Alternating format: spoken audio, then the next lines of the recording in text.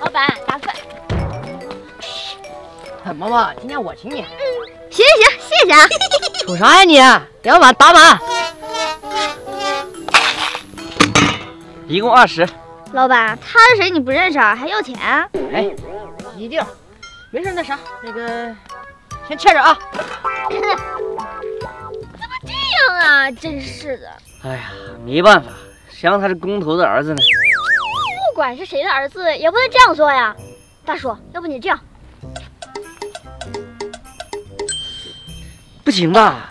哎呀，就是要让他吃一堑长一智。哦，行吧，那明天试试。来，这一碗就给你免费了啊！好，谢谢大厨。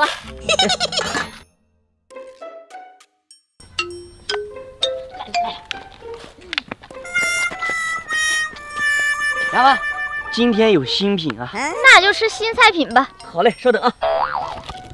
哎呦我去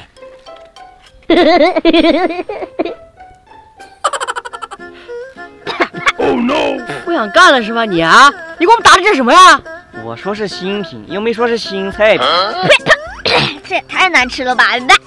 爱吃啊，不爱吃就饿着。哎呀，你看哥，咱都自己人嘛，整那干啥？这钱我给你结了，下回客气一点啊。